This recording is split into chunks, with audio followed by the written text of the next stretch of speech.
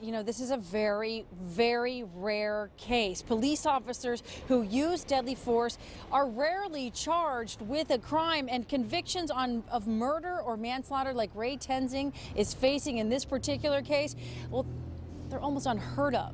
So our I-Team reporter Craig Cheatham has been digging into the numbers. See what he found. Despite an increase in the number of videotaped police shootings, the I-Team has learned that less than 2% of those incidents ever lead to criminal charges against the officers involved. That's got to go where the front plate's supposed to go.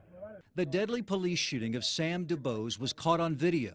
It led to a charge of murder against former UC officer Ray Tenzing, and it sparked reform in the UC Police Department.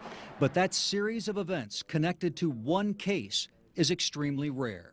Bowling Green State University professor Philip Stinson told me that out of the estimated 1,000 cases of police deadly force every year, an average of 6 officers have been charged in each of the past dozen years.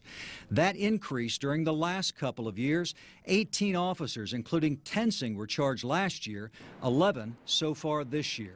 But according to Stinson, only a third of them have been convicted, nearly all of them on lesser charges, and only one is currently serving prison time for a murder conviction. Beginning next year, the Department of Justice plans to publish a detailed database on every incident involving the deadly use of police force.